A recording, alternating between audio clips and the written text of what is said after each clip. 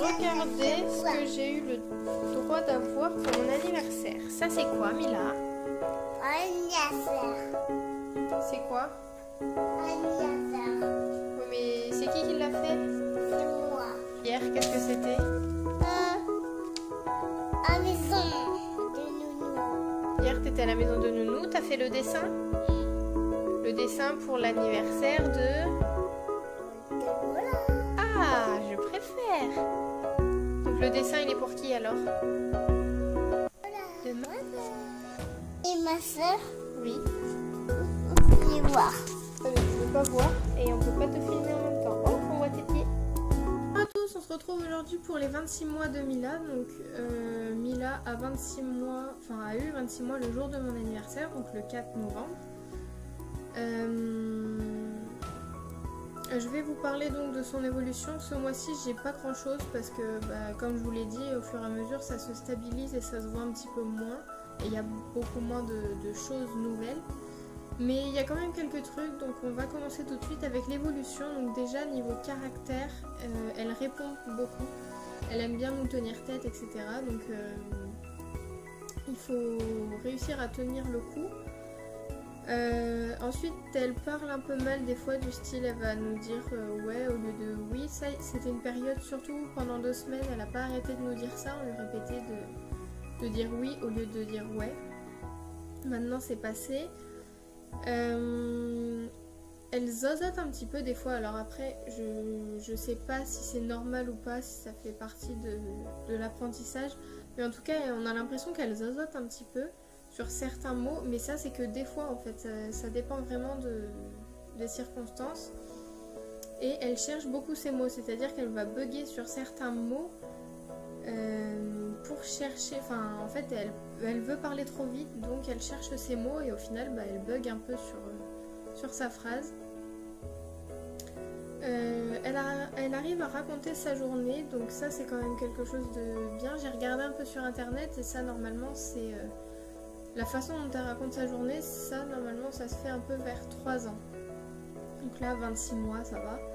Elle raconte sa journée chez Nounou, elle nous dit quels enfants il y avait le jour même chez Nounou, parce qu'il y en a 4 différents, donc elle nous dit qui était là, qui n'était pas là, elle dit combien de temps elle a dormi. Alors ça souvent on lui dit t'as dormi combien de temps, elle nous répond systématiquement 2 heures. Elle nous dit ce qu'elle a mangé, donc elle arrive à restituer tout ça. Donc le soir on lui demande ce qu'elle a mangé le midi et la plupart du temps elle s'en souvient. Quand mes parents rentrent le soir, elle lui demande ce qu'elle a mangé le soir, si elle a déjà mangé, et elle va répondre. Donc voilà, elle arrive quand même à se souvenir de ça et à en parler après. Au niveau de l'éveil, elle lit beaucoup ses livres encore. Donc elle a toujours aimé lire. Donc, soit on lit avec elle, soit elle lit toute seule. On lit quand même avec elle le soir surtout. Donc ma maman ou mon papa vont lui lire des histoires. Et puis avant le dodo donc. On va parler donc du sommeil où là elle se lève assez tôt en ce moment. Donc soit elle se lève, enfin à peu près pour vous faire une tranche horaire, elle se lève entre 6h30 et 7h30 à peu près. Et il y a des fois où elle se lèvera à 6h comme des fois à 7h. En ce moment c'est quand même assez tôt et c'est pas pour autant qu'elle fait des plus grosses siestes, donc on sait pas vraiment pourquoi. On se demande si c'est pas parce qu'elle a faim, du coup ça la réveille, parce que le soir elle mange vers 20h peut-être.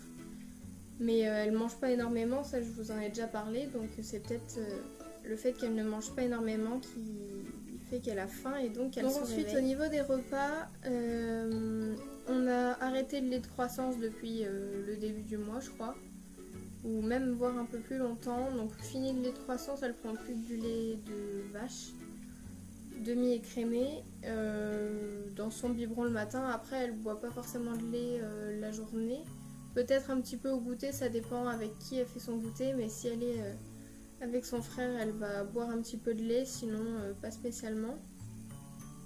On a testé les goûts de goût, enfin la nourriture préparée de chez Goût de Goût, je pense que vous connaissez tous. Je vais vous faire très bientôt une vidéo là-dessus. en partenariat avec cette marque. Donc voilà, on a testé, on est encore en train de tester, c'est pour ça que je vous en parle pas tout de suite.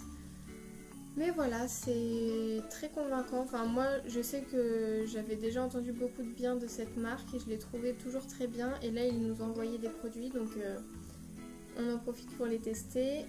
Et du coup on essaye de les faire manger le soir à Mila, les plats préparés.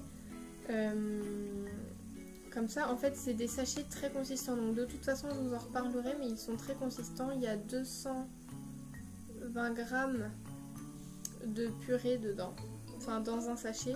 Du coup, si on lui donne tout, franchement, elle est bien calée. Donc on va voir si elle arrive à dormir plus le matin par rapport à ça. Et puis, forcément, elle fait la petite folle. Là, quand elle est à table, c'est arrivé ce mois-ci plusieurs fois qu'elle se mette de la nourriture dans le nez. Donc ça c'est sa grande folie.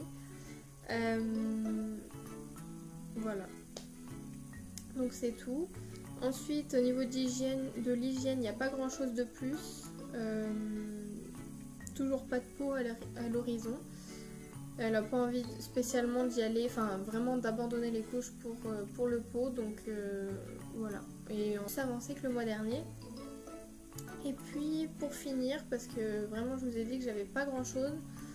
Elle a fait une petite chute chez Nounou, enfin une chute chez Nounou. Elle s'est retrouvée avec une grosse bosse au front. Donc voilà, c'est tout ce qu'il y a de vraiment flagrant ce mois-ci.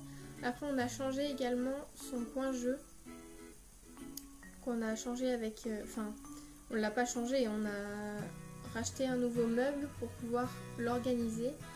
Et du coup, il y a certains jeux de sa chambre qui sont allés dans son coin jeu et inversement. Donc je vous ferai sûrement un room tour et un update du coin jeu, je pense.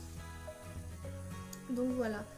Je vous fais de gros bisous. N'hésitez pas à me dire l'évolution de vos enfants également. Et puis je vous dis à bientôt. Bye.